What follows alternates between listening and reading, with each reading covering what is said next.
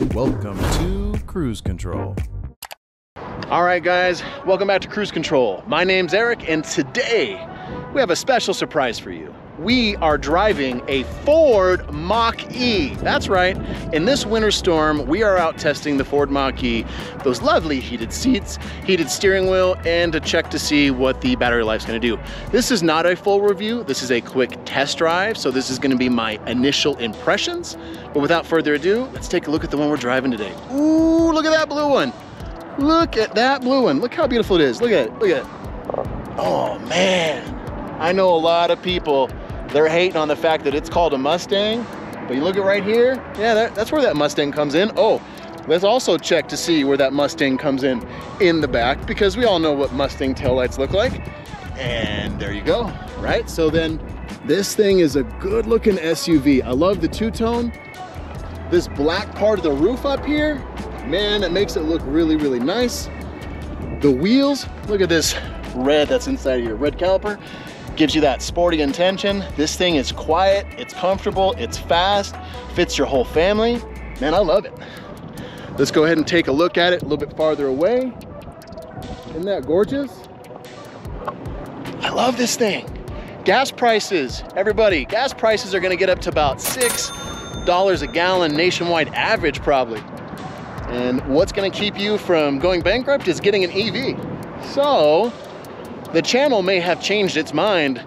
Originally, I was looking at some cool cars and all of them were relatively fuel efficient, but nothing beats an EV. So let's go ahead and take a look inside and see what we think. Let's see what kind of space I have.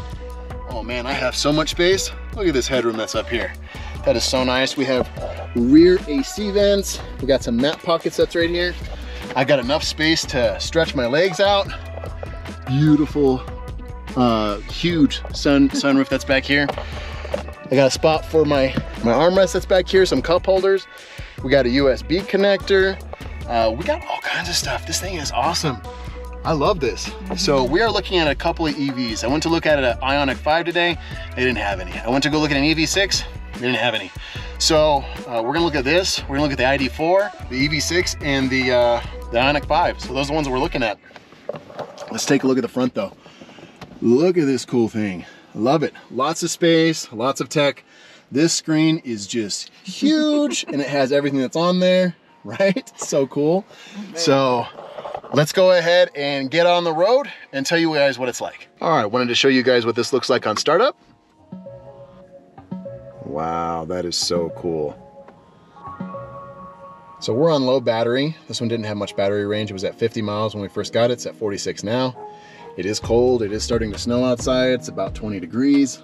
This is a giant iPad and I don't know all the features, just know there's a bunch. This is how you're gonna go ahead and shift into gear. That's reverse. Here's your nice backup camera.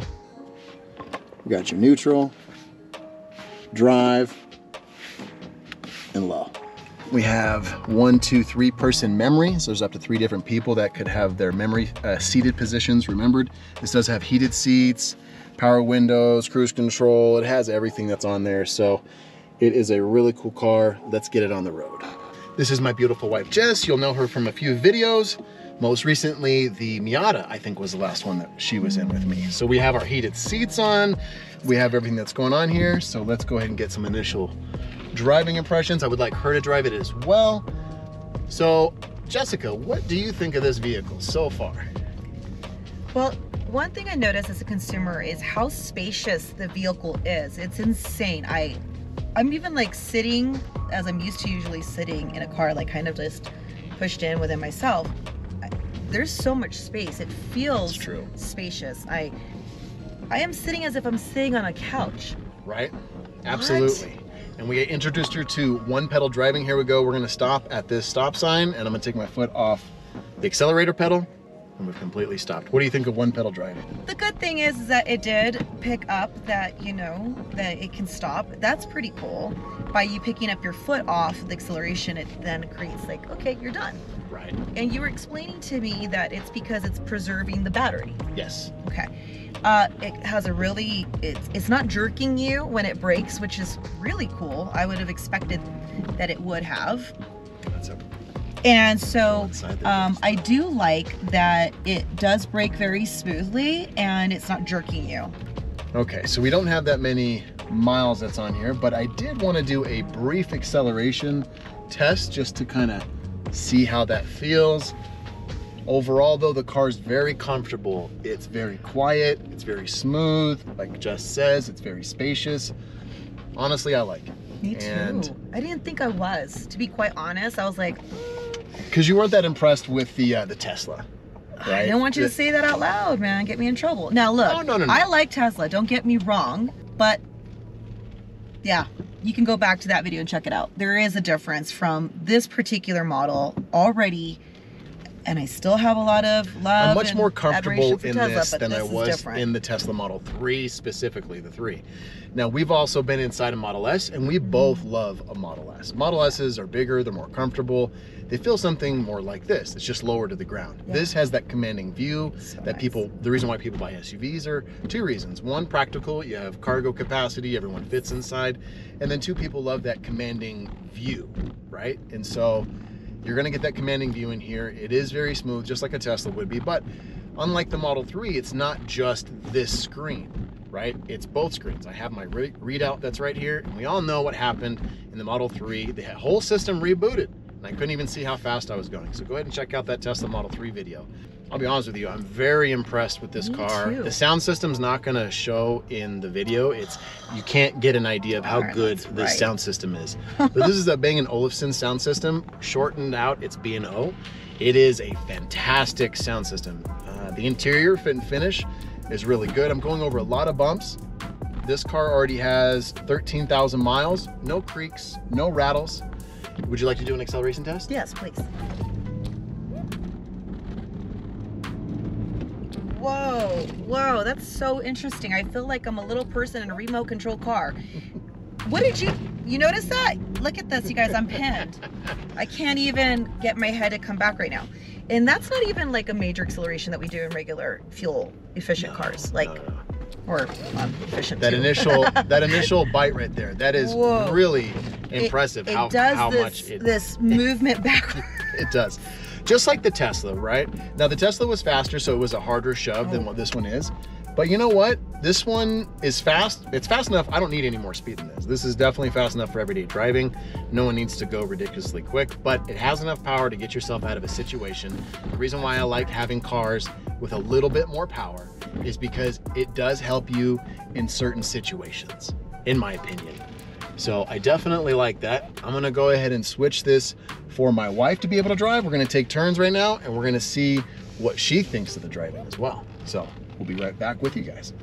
It feels different. I feel like I'm gliding. Okay, so let me share that. That's what it feels like to me. My impression is this does not feel like the car. Like, it's so wild. You guys, this is the most smoothest vehicle in regards to, it's so effortless. It is. And it just glides. It's crazy how it glides. So I'm gonna just go ahead and do what you said, just lifting my foot off the, look how fast that is. You just lift it. I know, I just didn't know what it was like. So I wanted to see how far it was. And if I go like this, hey, I like this one pedal thing so far. I didn't think I was. I was like, what do you mean one pedal? Right, but if you need to do an emergency brake, I can. Go ahead and use the brake like normal.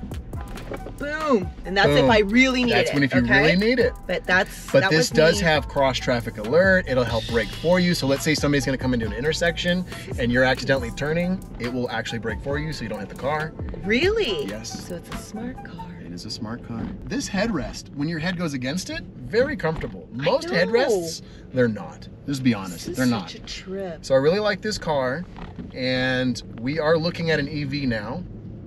So let me know in your comments section down below. We're gonna be looking at the Ioniq 5. We're gonna be looking at the EV6, obviously the Mach-E, plus the ID4. And any other EVs that come up before we make our decision, then we're gonna look at those as well. But yeah, let us know down below what you think. All right, so with our final thoughts, we're gonna start off with the exterior, what we each think of the car. Jessica, what do you think of the outside of this car? Well, you know, like the GR86, I love that grabber blue. Absolutely. So you're catching me already with the color. The color is really fun. So honestly, to be able to be in a vehicle of this type of style and color, I feel like I got to take one of our vehicles from when we were like going dates and stuff, and we would do like bumper cars or we would do something, but I get to bring it out onto the street, and it's better, it's stronger. It is. It's smooth. It is. So it's so cool. I do like the exterior. It is different. And even like, I like the little touches that they put, like even on the side mirrors, like they have its own little shape, and it is different. And they are accomplishing keeping some of that nostalgia of what we're accustomed to, but yet bringing in what we've been waiting for, like that futuristic stuff. So I dig it.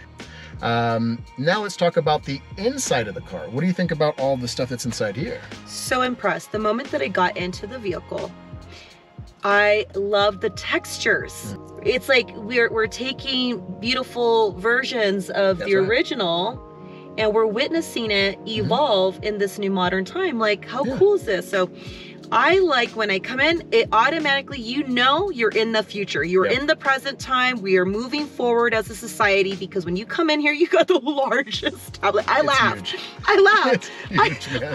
I looked at Eric and I go, are you kidding me? It's like, I'm literally right now, I'm even out of scope, okay? I can't even show you guys. It's huge. So it's like probably like the size, it's literally the size of my arm. From here to here, it's the size of her entire form. So, you know, it's really clear. So I like that. I laughed at first. It's something to get used to. It does take some time. But man, I could see clear. I could even take my glasses off and I could see it so well. That's true.